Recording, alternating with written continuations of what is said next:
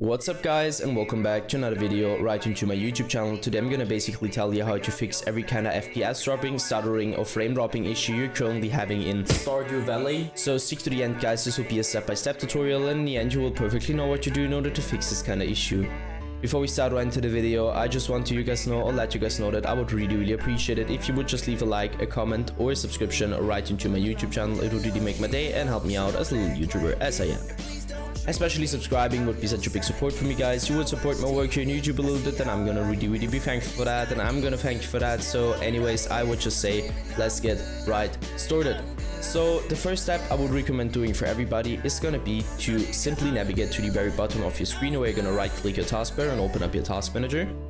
So once you did that, I want you to navigate to the top left corner of your screen, clicking onto processes, and once you click processes, I want you to click CPU. And what I want you to do with CPU is going to be to end every single task which is currently having too much CPU or GPU usage at the moment. So one reason for that, I'm going to explain it. So too many applications, too many programs, too many games running at the same time in a low-end or bad PC with too much CPU GPU usage will cause crashing, lagging or freezing and FPS drops, frame drops, stutterings, whatever. You can just, it will just destroy your PC. So just simply end this task. So once you're finished with that, I want you to end this task again, so the task manager.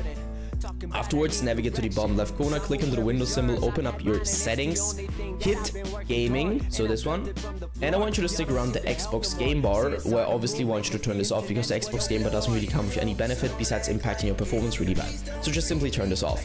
Afterwards, hit captures, and once you're at captures, we'll load a little bit. Yeah, now you're gonna stick around background recording and go to record in the background while I'm playing a game, and obviously turn this off because I mean, it's obvious that if you're recording something in the background, especially in low-end or bad PCs, it will impact your performance really bad. You don't want that, so just simply turn this off. Afterwards, hit game mode, and now I can really tell you to turn this off or on. You need to check it for yourself, and just simply stick with the setting which is working better. Go back once and hit update and security. We want you to stick around Windows Update.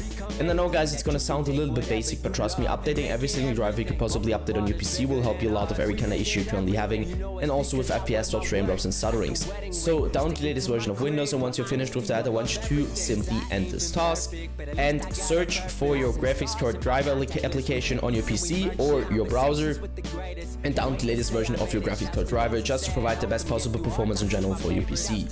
That's it for the video guys. I hope that I could actually help you out of this one. If it was like that, just leave a like, a comment or a subscription. I'm gonna really be thankful for that, and I'm gonna thank you for that. So anyways, I would just say have a nice day, see you at the next one, and bye.